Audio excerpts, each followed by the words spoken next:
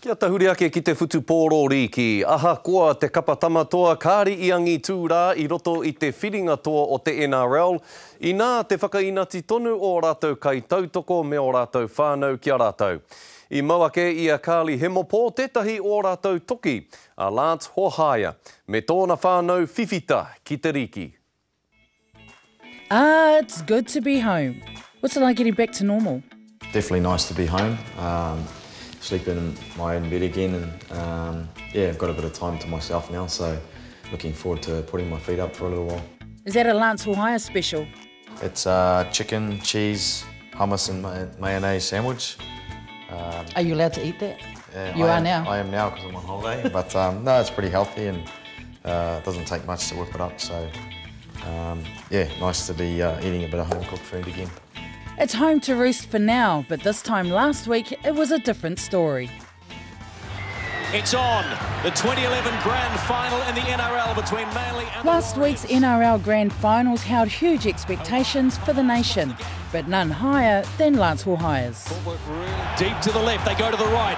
Hohaia dances still alive. There it is, no it isn't. Oh, goodness gracious. It was a hard-fought battle, the Warriors scoring only in the second half. Taylor scores! But at the final whistle, the Warriors just couldn't pull off that elusive win. And for Lance to make both Warriors grand finals makes his leaving that little bit more gut-wrenching. You must feel like you have unfinished business though, because you're the only Warrior who's ever made it to both grand finals, and twice the Warriors were unable to clinch that win. Yeah, it's probably one thing missing, you know, from my time as an NRL player, as a premiership title, but you know, there are plenty of players that go through their career, you know, not achieving that, but I guess, you know, with the Kiwis having a World Cup and medal and a Four Nations medal, that kind of makes up for it, so I'm happy with those two.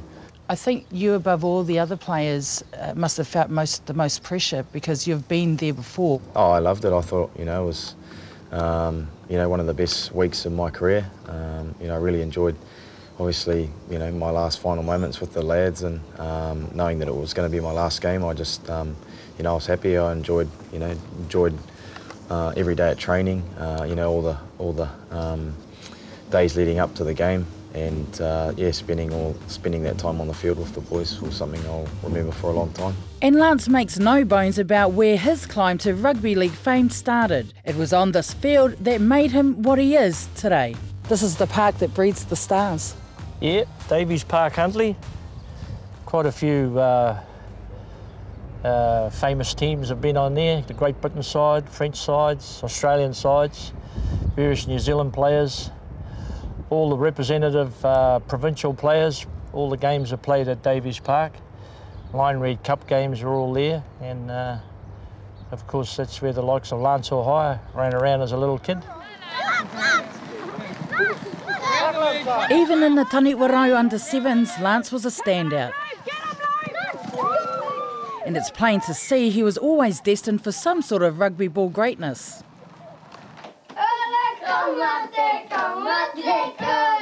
Even if the haka is more of a rugby union trait.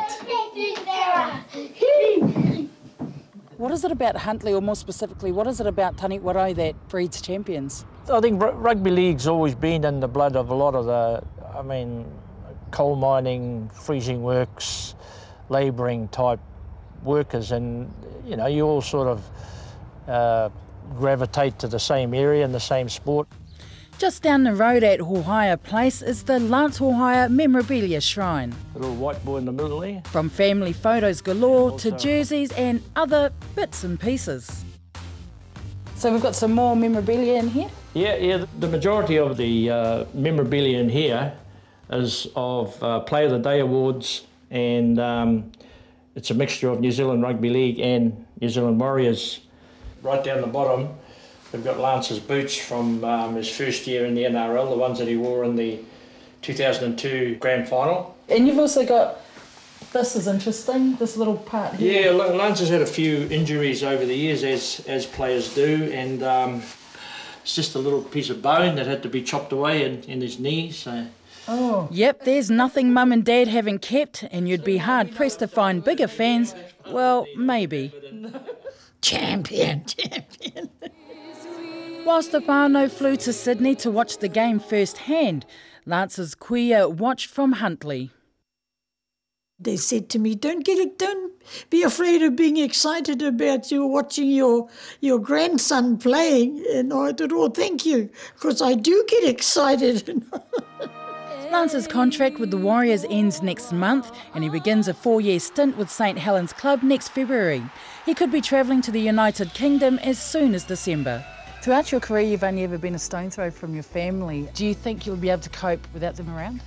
Yeah, I was obviously going to be hard to leave my family behind, but you know, I'm really looking forward to you know, experiencing a new country and a new culture, and obviously, you know, sort of spreading my wings a little bit, I guess, on my own, and you know, with the help of my fiancée. So yeah, we'll be, you know, we'll definitely miss home, but I'm sure we'll be okay, and it's only a short period of time.